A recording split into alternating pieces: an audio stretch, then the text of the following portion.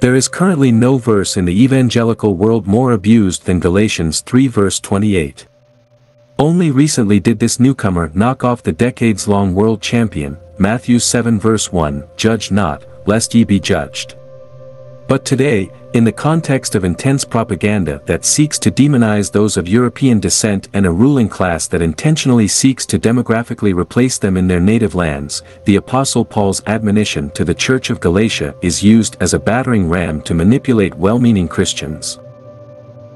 There is neither Jew nor Greek, there is neither slave nor free, there is neither male nor female, for you are all one in Christ Jesus. Galatians 3:28, NKJV.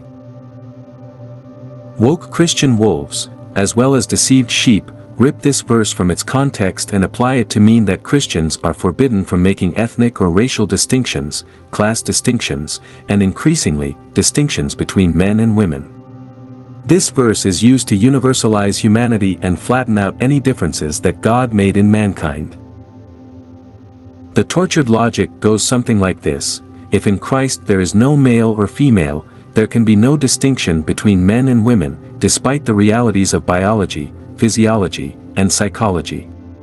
According to this view, this means that all the various waves of feminism are biblically justified. Despite the obvious distinctions between men and women that a small child can recognize, and despite the manifold testimony of the rest of the Bible that there are very real distinctions between men and women in what God has called them to do and be, all of that is ripped away by the way this verse is used. And not only is feminism justified by neither male nor female, but now transgenderism is as well.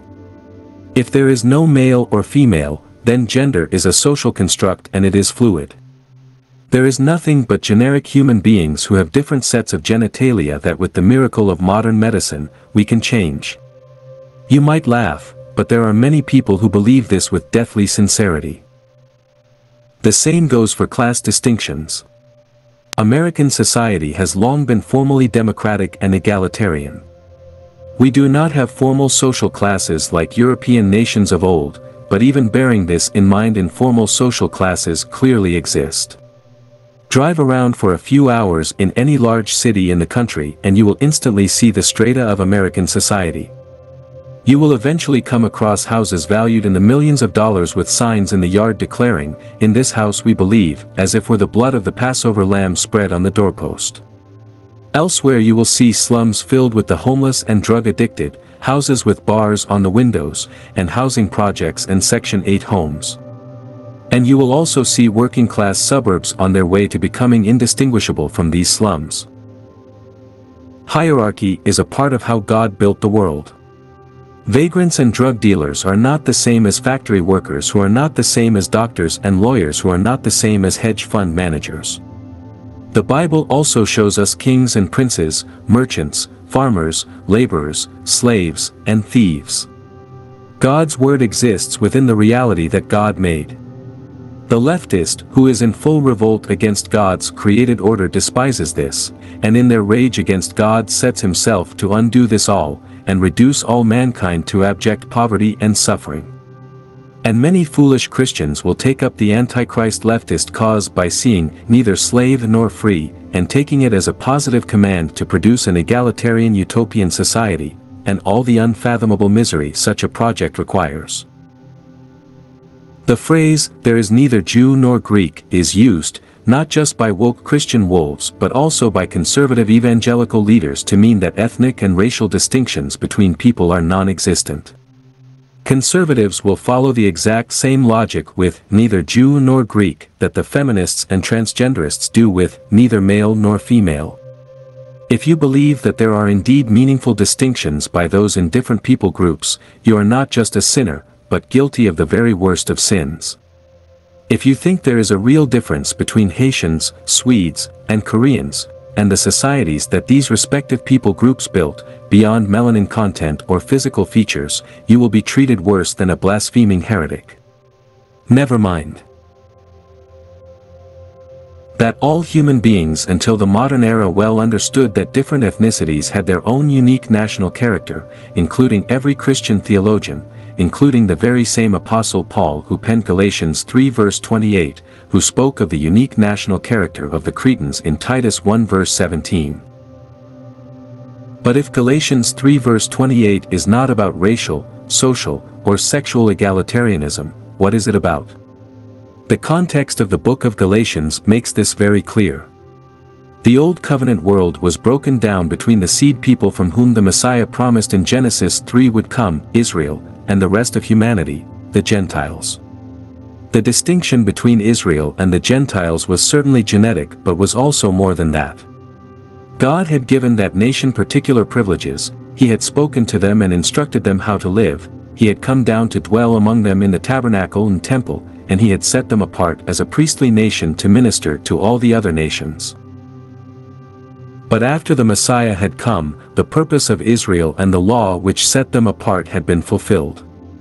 Now, all humanity was brought into the inheritance of the second Adam, and made sons, Galatians 3 verse 28, not sons and daughters, but sons. This is not a biblical defense of transgenderism, but rather an important ancient legal distinction.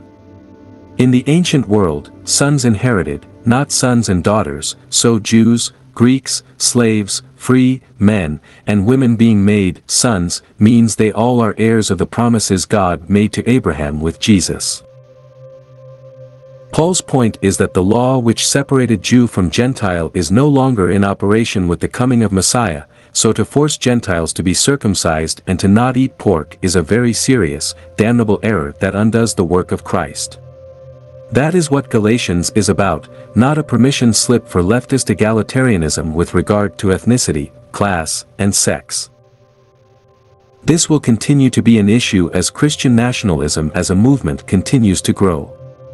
Just as decades of left-wing egalitarian sexual propaganda leads to a society that is unable to answer the question, what is a woman? Decades of left-wing egalitarian ethnic propaganda lead to a society that is unable to answer the question, what is a nation? The classical definition of nation always included, at least in part, common ancestry. The leftist egalitarians want the definition of a nation to be an economic zone filled with a random assortment of human beings. They wish to adopt a globalist, multicultural definition that destroys the unique heritage, history, and character of nations. Nations being composed largely of a majority ethnic group is seen as an abomination in their worldview, but is it? Look at what makes the nations unique, their language, their history, their culture, their art and literature, and even their food. The great irony of leftist multicultural egalitarianism is that for how much they claim to champion diversity, they want all 8 billion inhabitants of planet Earth to all perfectly conform to the way of life of upper-middle-class liberal white women. They want to destroy actual diversity and all the things that make the nations glorious and wonderful.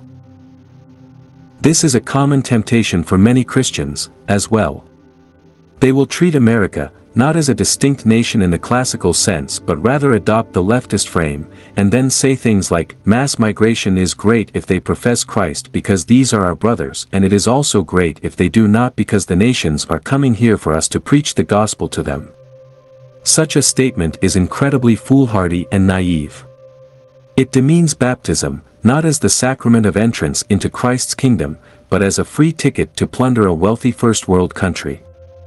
Simply assenting to a political or a religious doctrine is not a sufficient foundation for a nation, any more than assenting to political or religious doctrine is a sufficient basis to form a family. Western and Christian tradition understood, until the mid-20th century, that a nation was a family writ large. Nations had a father at the very top, the king, who ruled over his people like a father who rules his household.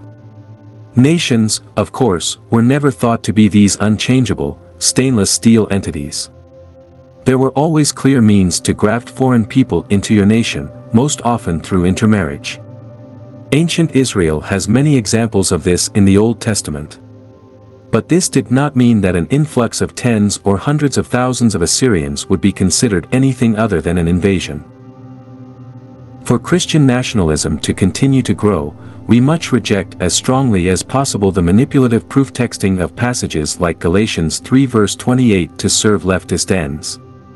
If we do not, we will be defenseless against Christian leaders who would cheer on the destruction of our nation by the most evil people on earth.